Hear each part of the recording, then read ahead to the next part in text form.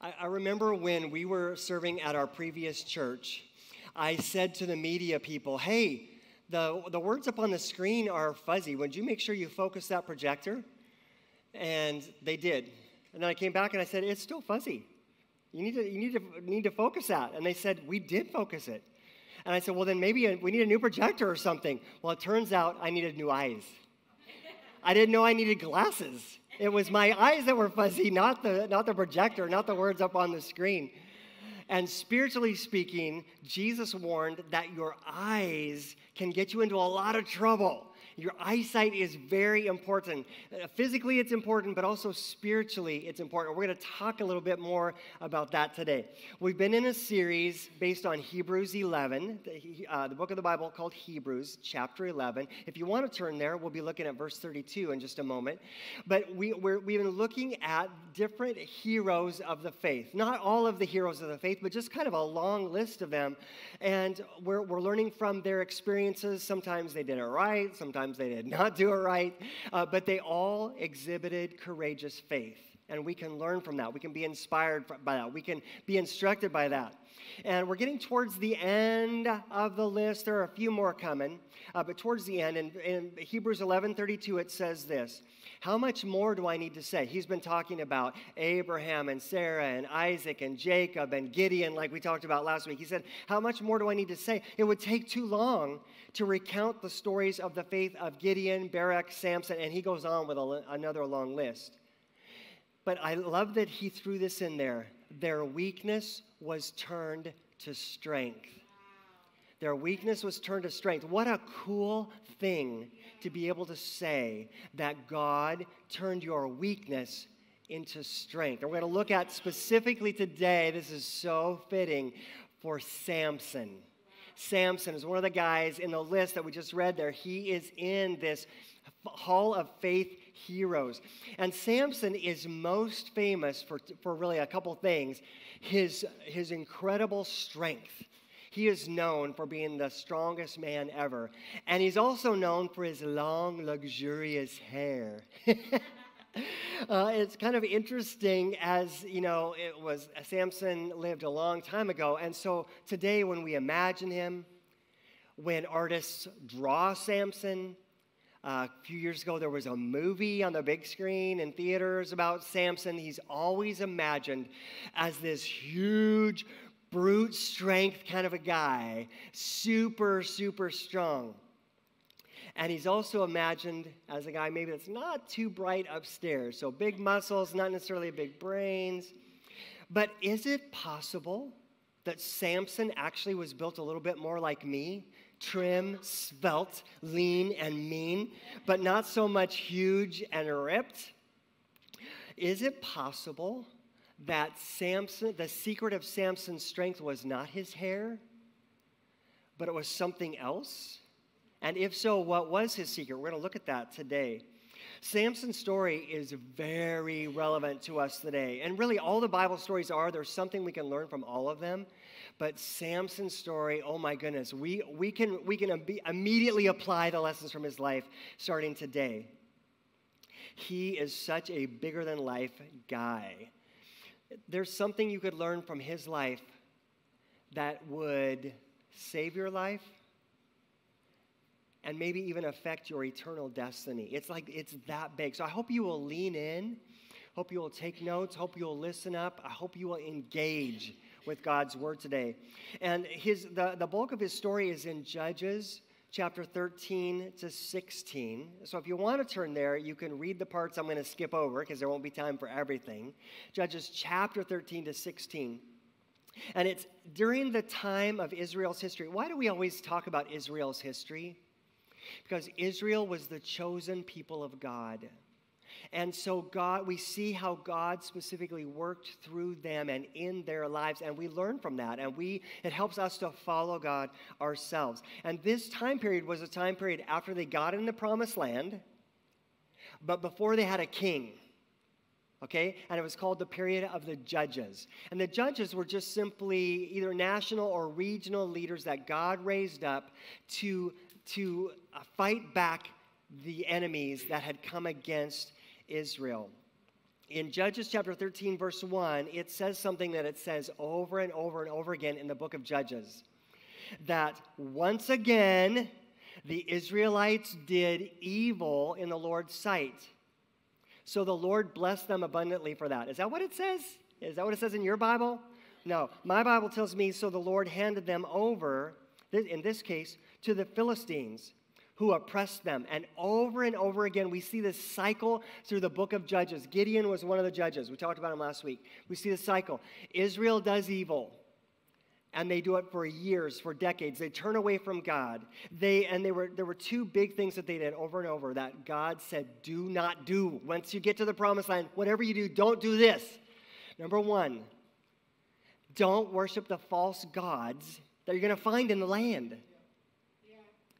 And it applied to men and women, but specifically guys, don't intermarry with the people of the land, because what they will do is they will turn you to worshiping other gods. So really it was all about one thing. It was about worshiping other gods. But God said, do not marry the non-Israelite people in the land. It is going to trip you up. And besides, God said, I'm bringing my judgment on them. I'm taking their land from them for their sin, and I'm giving it to you.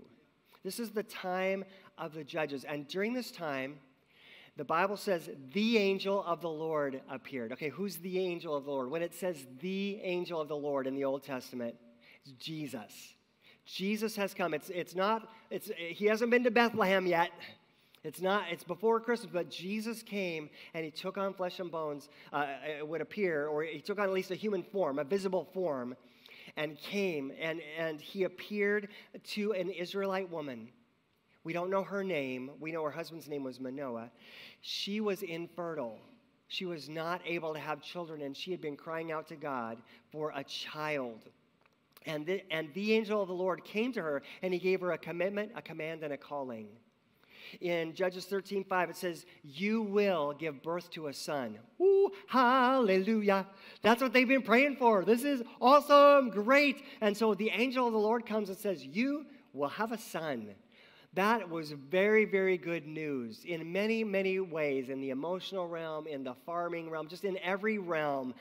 That was very good news for them. And he said, then he gave a command. And this son that you will have, his hair must never be cut. For he will be dedicated to God. Someone say dedicated to God. He will be dedicated to God as a Nazirite. We usually just kind of say Nazarite, but it was as a Nazirite, a Nazarite from birth. He will begin to rescue Israel from the Philistines. So the Philistines, this hostile, warring nation that was in the Promised Land, had been just coming against Israel, bam, bam, over and over again, oppressing them.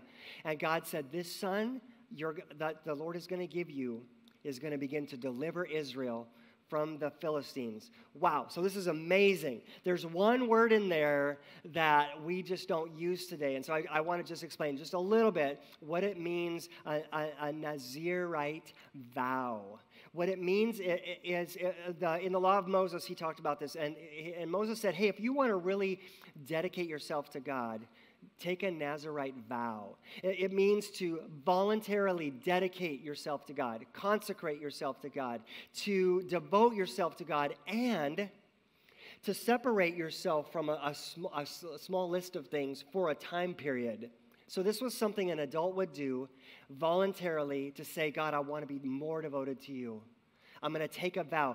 In the New Testament, we see Paul apparently took a Nazirite vow. I believe it's Acts 18. And he also paid for some other people for the expenses of their vow, because it was quite a bit. There were costly sacrifices involved and all kinds of stuff. And so this was a vow that you would take to consecrate yourself to God, to say, God, I'm yours. So what's different about this? We had never seen in the Bible record, we've never seen before someone be a Nazirite from birth. So his parents, well, we can tell they're godly parents, God-fearing parents. They were like, what, from birth? That never happens. It'd be sort of like saying he's going to be fasting and praying from birth for all his life. Like, oh, wow, that would catch your attention. Well, the child that was born to them was Samson. All right, and Samson did a lot of good in his lifetime. He had gutsy, courageous faith. He was, wow. He was specifically anointed to deliver Israel from the Philistines. And he stayed in that lane. He didn't just go find any neighboring country and just start picking on them or whatever, but he specifically walked in his anointing to deliver Israel from the Philistines. They were a godless nation of people, and God said their time in the land is up. And so God did many great miracles through Samson, really amazing stuff, even some weird stuff that God did through him to be able to begin to push back the oppression of the Philistines. One of the weirdest to me is that he caught 300 foxes. Now, I don't know how you catch them. I don't know. There's sort of a varmint that can hurt vineyards. So perhaps there was like some traps or some bait or I don't know, but somehow the Bible says he caught 300 foxes. Okay, that already is pretty cool. But then he tied their tails together in pairs and tied a lit torch to them, to those tails, and said, yeah, yeah, and they just went through the grain fields of the Philistines at harvest time. They burned up the grain fields, the vineyards, and the olive groves. So all of a sudden, in that one miraculous act, he began to break the knees of the Philistines. And he was bringing God's judgment against them. How is that possible? Because of God. I don't know how else you could explain something that weird and miraculous. Another time, and by the way, I wish I had time to I could do like a 7-week series on Samson. He is a very interesting guy. One of his issues was he was a loner. And we know we're better together. And so he was a loner, and it seemed he was I think maybe the only judge, I'm not positive, but one of very few judges during this time period that did not lead anyone. I believe he had an anointing as a leader, but he didn't lead others. And so there was a time when his own people, the Israelites, said, "What are you always picking on the Philistines for? Like, we feel like you're making more trouble for us." So they tied him up with two new ropes, and they handed him over to the Philistines. They just said, "Here you go. Here, we're giving you Samson. We know he's been troubling you. We don't want him to stir up trouble for us." They give him to him. Judges 15:14-15 is what it says. As they took Samson, as Samson arrived at the city of Lehi, the Philistines came shouting in triumph, "Wow, he's tied up. He's being handed to us. Yay, woo!" But the Spirit of the Lord came powerfully upon Samson, and he snapped the ropes on his arms as if they were burnt strands of flax, a grain, and they fell from his wrists. So he was all tied up with new ropes. Like, you just cannot snap those. But God's Spirit came on him powerfully, and he snapped them as if they were burnt through, as if they were burnt ropes, as if they were ash. How easy would that be to snap if they were ash? That's how easy he did it. But notice this.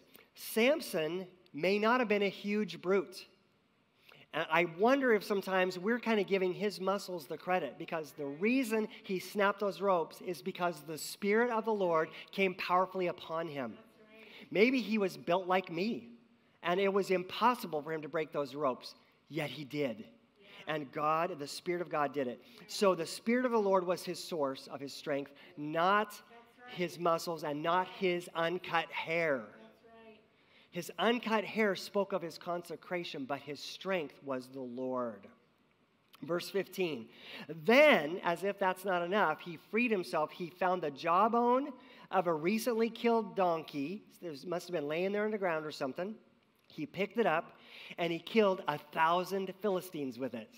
Okay, one man, no modern weapons, just a bone. And he kills 1,000 Philistines with it. That is miraculous. The Spirit of the Lord came upon him. On another occasion, he picked up the city gates, like picture the old walled cities. He picked up the city gates, posts, bar, and all, and just walked off with them. Wow, that's miraculous. God's power came upon him, and he was able to do these things. And really, we see throughout his life, no Philistine could defeat Samson. I mean, he was walking in his anointing to defeat the Philistines, and they just couldn't defeat him. There's nothing they could do. And I believe God was trying to show his people that God's power and victory come when you live a consecrated life. And that's a lesson we can apply today. God's power, God's victory come when you live a consecrated life. Consecrated means devoted to God, dedicated to God, set apart for God. That's when God's power, his victory, spiritual victory comes to you. Now, I believe that Samson's life could have sparked a national revival because the Holy Spirit was coming upon him, and he just did not do that in those days, but he came upon him. And if Samson had really understood this one truth, I believe God could have started a spiritual revival, not just a freedom from oppression. If he would have understood this one thing, and this is the bottom line of this message, spiritual victory flows from consecration to God. Spiritual victory flows from consecration to God. And spiritual defeat follows flirtation with sin.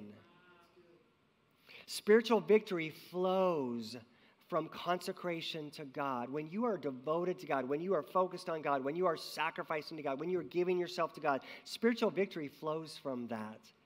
But on the flip side, spiritual defeat in your life follows flirtation with sin. Now, Samson was consecrated to God up to a point. Before he was born, the angel of the Lord says to his mother, his hair must never be cut, and he obeyed that. And obedience is a part of consecration. So he, at least in that, was consecrated to God.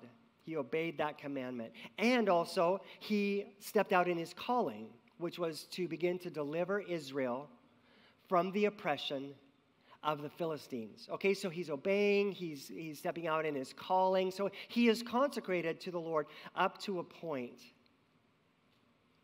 But it's easy to confuse giftedness with godliness. And sometimes, because we're operating in our giftedness, we assume we're godly. We must be approved by God. I must be really like God because I am operating in the gifts God gave me. But just because you're gifted doesn't mean you're godly. God may be using you, but God may not be pleased with your lifestyle.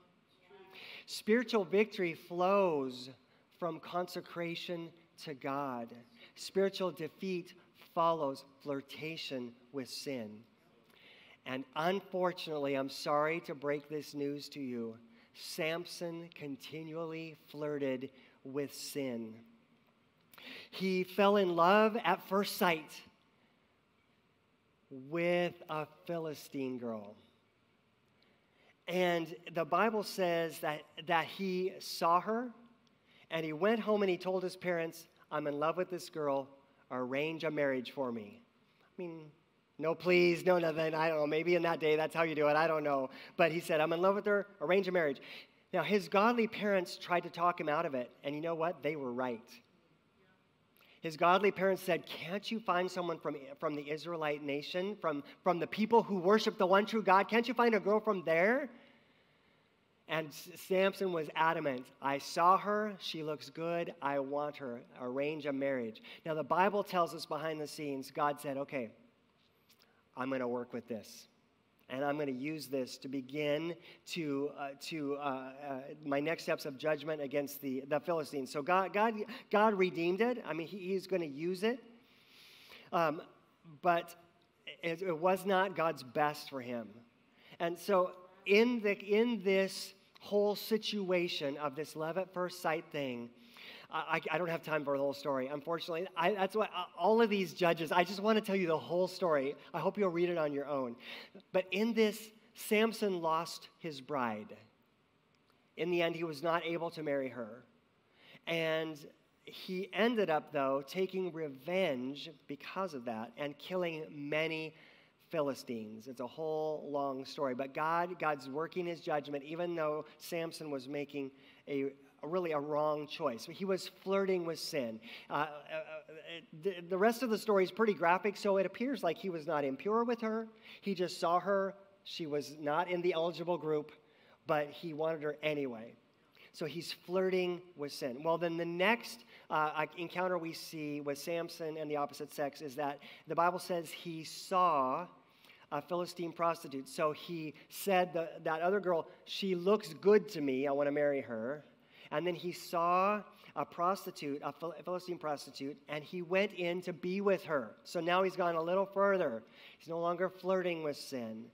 Not only was this act immoral, and it was in direct rebellion to God's command, which said, do not intermarry with the people of the land. Like, he couldn't even redeem this by saying, well, I'll marry her. That was still in rebellion to God's command for the Israelites. Not only was it immoral, rebellious, but he was flirting with sin and flirting with the enemy. So he had come to push back the Philistines, and now he's going in and being intimate with them. And then finally, I'm just fast forwarding ahead a little bit. Samson fell in love with the infamous Delilah. Samson and Delilah. And she was a Philistine. The Philistine rulers secretly went to her and they offered to each give her 1,100 pieces of silver. So the estimate is 5 rulers, 5,500 pieces of silver. So a big price. If she would go and entice Samson to tell her and to tell them the secret of his strength so that they could capture him. So it's kind of an interesting story. Now, I don't know if Samson moved into her house, but we see from the story he frequently stayed the night there. All right, this is with a Philistine woman. Delilah pressed him. Tell me the secret of your strength. She's pressing him over and over again. So he says, well, if I were tied up with 7 undried, new bowstrings, I'll become weak. So Delilah ties him up like that. And she calls to some Philistines who were hiding in another part of her house. And she gives the signal by saying this to Samson, Samson, get up! The Philistines have come to capture you. But Samson snaps off those 7 undried bowstrings, so very, very taut, impossible to break. He breaks them off as if it's nothing. And immediately, Delilah says, what are you doing with me? I thought you loved me. Why don't you tell me? She starts pleading with him again to tell her his secret. And then she's begging. So he says, well, if I were tied up with brand new ropes, I'll become weak. Spoiler alert, remember, he already was. The Israelites tied him up with 2 brand new ropes. That did not make him weak. But he tells her, well, if you tie me up with new ropes, brand new ropes, I'll become weak. So Delilah ties him up. Then she calls out to giving the signal to the guys hiding in the house, hey, Samson, the Philistines are here. They're going to capture you. Wake up. He snaps off those ropes, and no one captures him. Delilah is super mad. And she begins to beg him, and she pleads, and she tries the good cop, bad cop, and she's trying everything she knows, every trick in her book to get him to tell her the secret of his strength. And so he says, well, if my hair were woven into the fabric in your loom and cinched down, I'd become weak. So in her house, there must have been a loom there where you would weave rugs or weave fabric. And she was in the middle of a project. And Samson said, well, if you weave my hair into that, then I'll become weak and I can't fight. Same thing as before. She does. She weaves his hair in that loom. And then she calls out, Samson, the Philistines are here to attack you. And he shakes it off. Like, there's just no way that you or I could do that. He shakes it off, the power of God, and he's free once again. So I don't know about you, if you are familiar with the story and you've read it before, I have read it many, many times, and I have always wondered, what is going on here? Why would Samson tell her these things? And there is a theory, and oh, wow, this is a very, very intriguing theory to me. It appears that these are bedroom conversations. So they're alone, and Delilah's like, "Hey, baby, how can I make you weak?" And he goes, "Tie me up." Have you noticed that all three lies he told her were about being bound? He could have just simply said, well, if I wear the sandals of a Gentile, I'll be weak. Or if I drink the goat's milk, then I'll be weak. I mean, he could have just made up anything, but he didn't. He made up three things about bondage. Now, Delilah is somehow able to tie him up, so she's with him. He's not fighting back. Doesn't seem to be resisting. She ties him up. I don't know if this theory is true, but it does kind of be like, oh, well, that would fill in some gaps in the story if that's what's going on, if he's just perversely enjoying himself. So tie me up, baby. But finally, after those 3 times, Delilah torments Samson until he told her the truth. And the story's in Judges chapter 16, verses 19 to 20. Delilah lulled Samson to sleep with his head in her lap. And then she called in a man to shave off the 7 locks of his hair. Samson had told her, the secret of my strength is I've never cut my hair. I've been a Nazarite since birth. And if my hair were gone, my strength would be gone. So she calls a barber in, lulls him to sleep, and he begins to cut the hair. In this way, she began to bring him down, and his strength left him. Then she cried out, "Samson, the Philistines have come to capture you," just like she did 3 times before. And when he woke up, he thought, I'll do like I always do, and I'll shake myself free. But listen to this next chilling phrase. But he didn't realize the Lord had left him. That is possibly one of the most chilling sentences in the Bible. He didn't realize the Lord had left him. Remember, his hair was not the secret. That is not the source of his strength. The Spirit of the Lord is the source of his strength. And when God saw this compromise on many levels of compromise, God said, okay, I'm going to withdraw. I'm going to withdraw my spirit and my power from you. This time, the Philistines came in from that other room in the house. They captured him. They gouged out his eyes, and they took him off to prison to grind grain. And it's ironic, the first and only physical injury that we're aware of that the Philistines were able to inflict on Samson was on his eyes. They went right for the source of his weakness, his vulnerable spot. And that's where the enemy came in and took him down. Spiritual victory flows from consecration to God. And spiritual defeat follows flirtation with sin. So in Samson's case, his flirtation with sin, and we see it through his whole life, cost him his consecration to God. And that's the issue. And when he lost his consecration, he lost his power, and he was defeated. No consecration, no spiritual victory. Now he was blinded, bound, and going around in circles.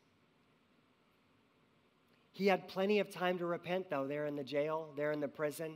He's just grinding grain day in and day out. And as he was doing this, as time went on, his hair began to grow back. And I believe he remembered his consecration to the Lord. I've been trying my hand at a beard. And I can tell you, I'm very aware of it. I'm very aware of it. It's scratchy, it's there all the time. It's there. And I would imagine that Samson, he's blinded. He's grinding out that grain. He's doing basically slave labor, prisoner labor, and it begins to itch. And I don't know if he can even scratch it, but he's like, hey, my hair's growing back. I remember when I had hair, and when I didn't cut it because the Lord told me to be devoted to him. And I believe, I'm reading between the lines here, but I believe he repented and said, God, I am sorry I left my consecration. I want to be consecrated to you. Well, the most interesting thing happened. Samson was summoned from that prison to a huge gathering of Philistines at an idol temple, the temple of their false god Dagon. And Samson stood between the two main central pillars in the temple. And I actually have a picture of probably not that temple, but this is a smaller Philistine house temple that they have dug up. And notice those two central pillars. It was a part of their architecture. And so, like I say, the town where this temple was now is buried beneath centuries of dust. But that kind of gives me an idea, and those are about 6 feet apart, so a nice tall man could touch both pillars at the same time. And so Samson is there. There are thousands of people gathered, and they're making fun of him. And they're celebrating, hey, Samson, the one who thought he could set our fields on fire, now we gouged his eyes out. We own him now. And his God must have been powerless to save him. And they're making fun of him. And they're like, Samson, do a little dance for us. And they're mocking him. It's terrible, this great, mighty warrior of God. But Samson prayed that God would strengthen him one more time. You notice he didn't say, I'm going to be strong like I always am. I'm the fox catcher. I'm the gate snatcher. I'm going to just go ahead and move me some pillars. He didn't say that. He said, Spirit of God, come. Come into this situation. Come and give me strength. Come and give me power. And God gave him the miraculous power to push those wooden pillars off their stone bases. Now, those pillars were holding up the roof and people on the roof. So like they were not going to budge. But God gave them the power to push them down. The whole temple came crashing down, killing 3,000 Philistines and killing Samson. Spiritual victory flows from consecration to God. Spiritual defeat follows flirtation with sin. Now I want to bring it to us. Just like Samson, most of us don't crash and burn in a second. We don't crash and burn in a minute. We flirt with sin first. There's a process. It's usually a slow, steady process. You flirt with sin, get away with it, it seems, get in a little deeper, try a little bit more. It's called backsliding, sliding back away from God. And that's why Job said, it's written down in Job 31:1, I made a covenant with my eyes not to look with lust at a young woman. You notice he didn't just say, I made a covenant not to commit adultery. What he said was, I made a covenant not to even look with lust. He said, I'm not even going to flirt with sin. In the New Testament, in Romans chapter 6, verses 12 to 13, it says, do not, somebody say, do not. Do not let sin control the way you live. Do not give in to sinful desires. Do not let any part of your body become an instrument, a tool of evil to serve sin. Instead, here's the do, the opposite do. Do give yourselves completely to God. For you were dead spiritually, but now you have new life spiritually. So use your whole body, your whole self, as an instrument, a tool to do what is right for the glory of God. So Paul is saying, who wrote the Romans, we have a responsibility here. You and I have a responsibility to refuse to do some things and to do some other things. To refuse to let sin control you, to refuse to be just a tool of evil. And we have the opposite duty, to give yourself completely to God, to consecrate yourself to God, to be like a Nazirite all the time, consecrated to God, separated from other things that would lead you away from God. So use your whole body as an instrument to do what's right for the glory of God. Here's the trouble. You can't do it. I can't either. No one can. If we could live a sinless life on our own, we would not have needed Jesus or his sacrifice. You or I, in our own strength, cannot keep this command. We can't do it. It is a command, and it is a command for your good. It's a command to help you avoid ruin in your life. It's a command to help you experience spiritual victory in your life. It's a command for your good, but you can't. You can't. No one can on your own. We need Jesus.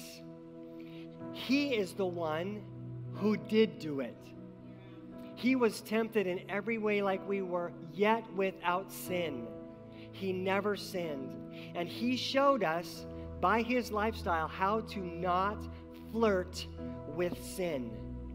And it's just simply this: completely rely on the Spirit of God. Completely rely on the Spirit of God. That's what Jesus did. He said, and we read it recently in our Bible reading plan, I just do what the Father, our Heavenly Father does. That's what I do, Jesus said.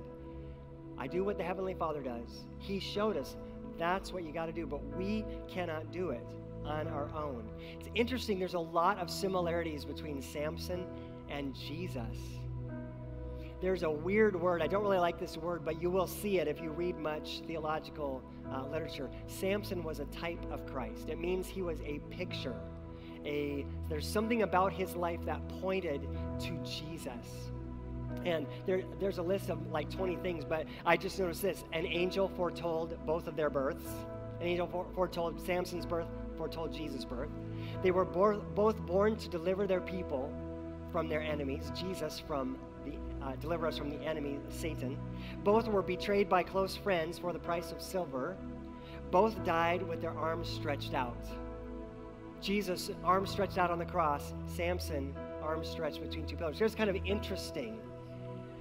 But Samson bowed to sin, and Jesus didn't. And Jesus didn't just come to rescue you from enemies out there, flesh and blood enemies. He came to rescue you and me from sin. So when you put your faith in Jesus, he empowers you to live a holy life. So would you stand? We want to stand and just pray in response to this. Online, you might feel weird to stand, but if you can, if at all possible, I encourage you to stand also, because we're in this together. We're worshiping together. We're responding together. Let's stand. Let's say, okay, this moment is different than the moment I just lived. This is a response moment. Would you bow your heads with me and let's pray? Lord, first of all, I pray that you would help us to learn from Samson's mistakes.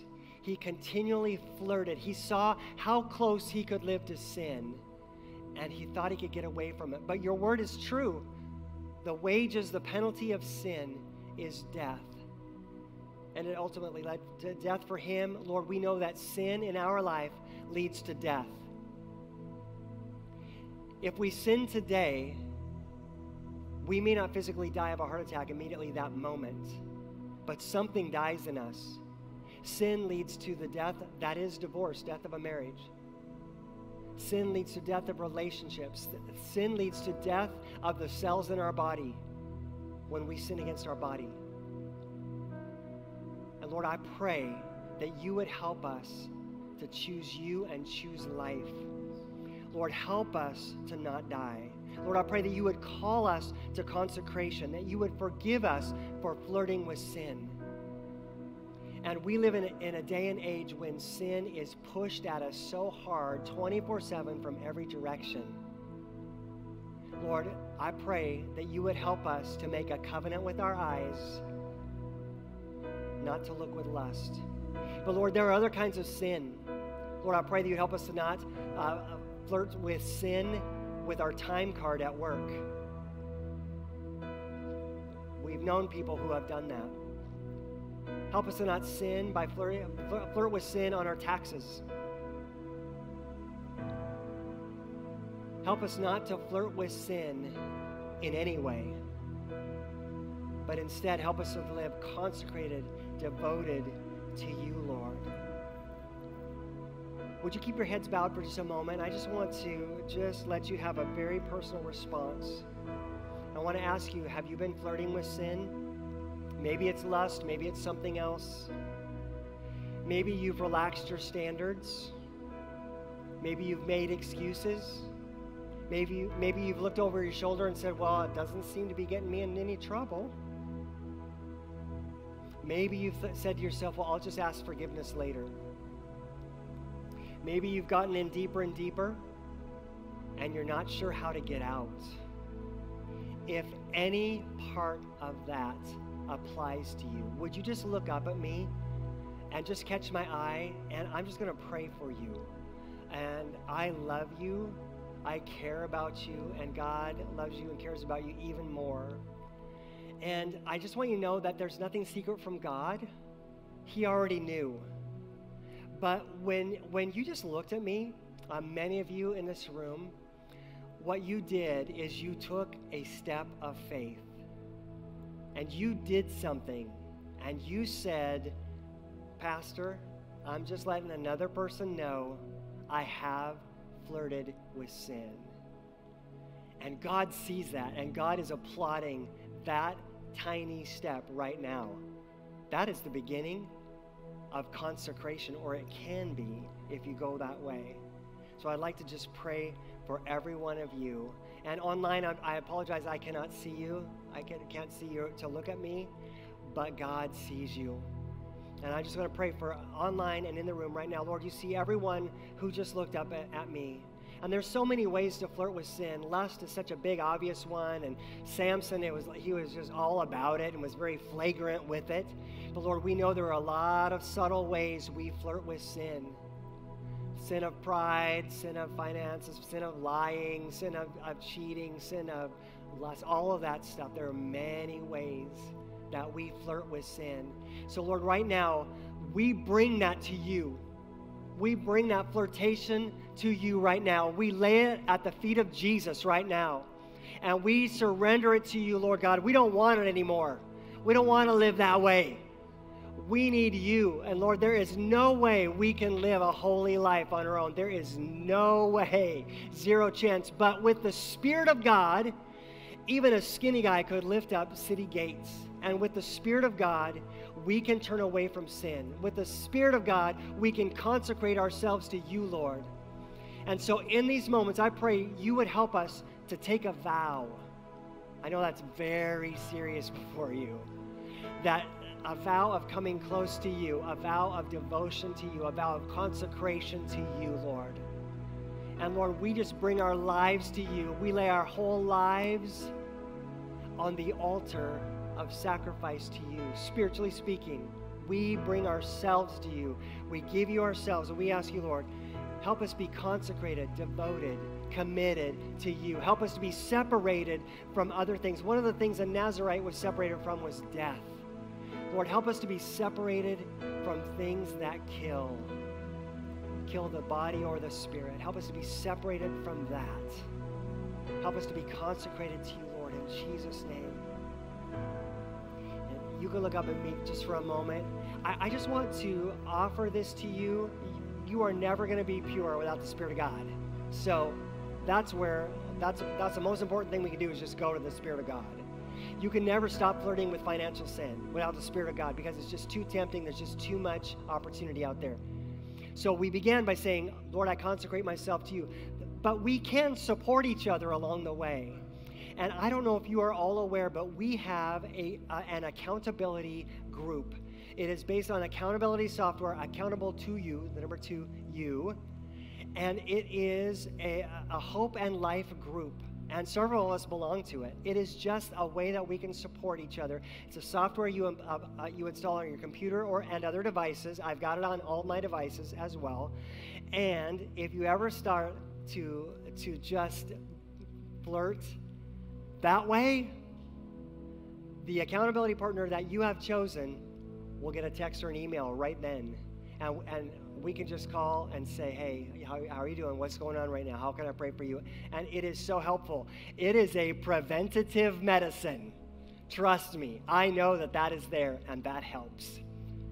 And I every time I bring up this topic, I just want you to know, and I am a co-struggler. But I'm not. I believe God loves me too much to leave me there. So I'm not settling for that life. I'm settling for a life of consecration and I'm putting boundaries in place to help me with the other because it's practical. If you would like to be a part of that group, let me know some way. There's a million ways to communicate with me. Just let me know. You can choose your own accountability partner. So I would sign you up into the group, and I will never know another thing that happens on your computer or devices unless you ask me to be your accountability partner, which I do that for some of our people, and for others, they have their own. So either way, I just want to offer this resource to you. Text me. Private message me on Facebook. Go to our website and click on Contact Us and just say, I need to get a message to Pastor Ghyrn. Talk to me. Write me a note and put it in my hand. Do something.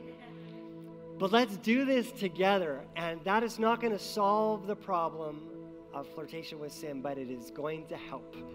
All right? Men and women, you're invited to that group. Okay, one last thing. Would you bow your heads one more time? I just want to give you an invitation to put your faith in Jesus. We've been talking about how you cannot save yourself. You need a Savior because we are all sinners who need a Savior. I want to invite you to put your faith in Jesus to save you, not in your good works, not in what you can do, not in your trying harder, but in Jesus, in His sacrifice. How do you do that? Turn away from your sin, turn your life over to Jesus, and let Him lead. If you want to do that today, in the room or online, would you raise your hand? Online, raise your hand to God. In the room, just raise your hand and say, Pastor, I'm making a decision today to become a Christian, to put my faith in Jesus, and I'll pray for you. Awesome. I'm going to pray for you right now. Lord, I just pray that every single person who is hearing this message would put their faith in you, Jesus. Help us to turn away from our sin. Help us to turn away even from flirting with sin. Help us to give our whole life over to you, Jesus. And Lord, we ask you right now to lead. Lord, we want to be your apprentices. We don't want to just be a Christian in mentality. We want to be an apprentice, a disciple who follows you and lives your way. We ask these things in Jesus' name. Amen. Amen. And if you made that decision to put your faith in Jesus today, let me know. Fill out a Connect card. We're giving you a resource online how to do that in the room. You know where the Connect cards are. Check the box at the bottom and give me enough contact info so I know you made that decision. And we will cheer you on. God bless you. Amen. Amen. God's power and victory come when you consecrate yourself to the Lord. So good. So good. Well, so at this time, the ushers are going to be coming down the aisles to collect your Connect cards. If you haven't filled it out, now is the really fast time. You have about 2.5 seconds to do so. We will see you next week. Remember, next week is our all-church. No, wait, it's not next week. That's in like a month. Never mind. Well, remember, in a month from now is the all-church barbecue to bring your friends. All right, we love you. God bless. Have a good day.